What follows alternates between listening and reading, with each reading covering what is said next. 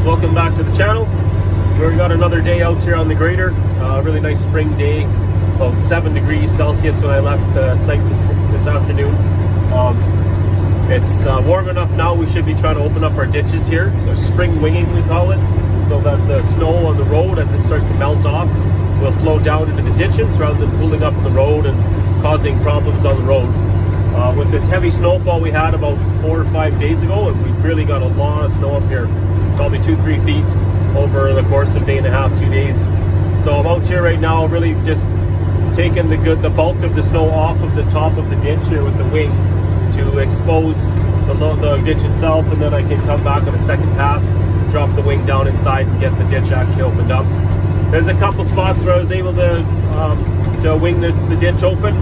Back on there's a switch back there.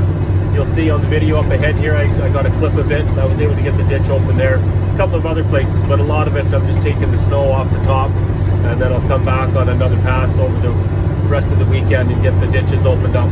So that's the task for the weekend. I hope you're having a really good day, and we'll see you next time.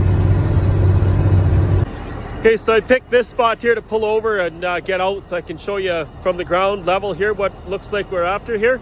So we got the edge of the road right along here, and I've just opened up the ditch now. The snow is pushed off the road, and what's left on the road is able to melt and get into the ditches where it belongs. And I got the same on the other side here. So I got a cut into the ditch, and that's what it looks like from behind. I've got the inside of the wing lifted up a bit, and the back of the wing is pushed down below road level to open up the ditch. It's tough going.